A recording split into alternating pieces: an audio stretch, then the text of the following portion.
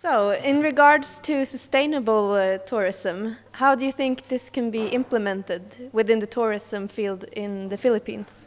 First of all, you have to make sure that the policy framework is in place.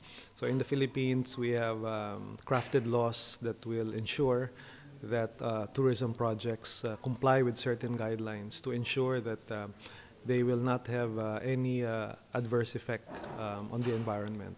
The second point is that we have to make sure that there's appreciation and understanding coming from all the stakeholders and even the local communities, because once you have a better understanding and appreciation, then the implementation becomes easier. The next question will be also considering you already said now that do you think that your plans will help to improve a position of your history, like in the meaning that young people would like to stay in your country and would like to promote your historical background like a tradition and to pass it to the future? Would you like, or can you ask if your management will consider this historical thing as well? Part of the objective of tourism development is to instill national pride among Filipinos. And to achieve this, it's very important for them to have a deeper sense of appreciation of their historical and cultural heritage.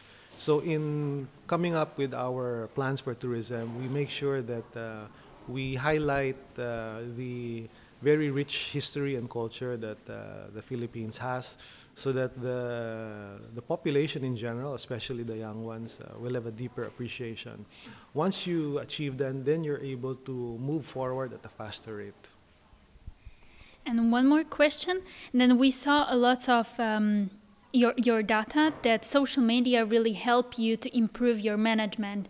Do you think that the social media like Twitter and Facebook play important role to be successful and to get the third place in these statistics? Definitely. Social media has played a very pivotal role in getting the word out. And we really have to thank the millions of Filipinos who are very active in the different social networking sites. One advantage that we have over other countries or other destinations is that Filipinos have a much larger footprint. We have friends all over. And because we are relatively more proficient in English, we are able to reach out to a larger population base. The successes that we have achieved so far for the More Fun campaign can be attributed largely to digital media. And this is something that we will continue to capitalize on, considering the very limited funds that we have.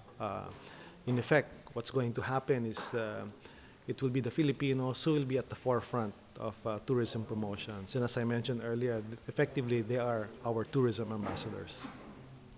Then maybe last question, do you think it can be something done to be better, still better? Absolutely. There are 1,001 ways to improve on the campaign.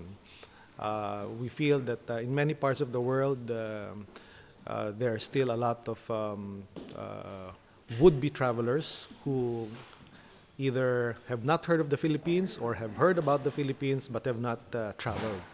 So when I asked the audience earlier, who among them has been to the Philippines, and only one raised his hand, I think that's still a challenge, but it's a challenge that we eagerly accept. And at the end of the day, we're hoping that we can get more visitors from all over the world to come to the Philippines and find out the many reasons why it's more fun. Thank you very much. Thank you.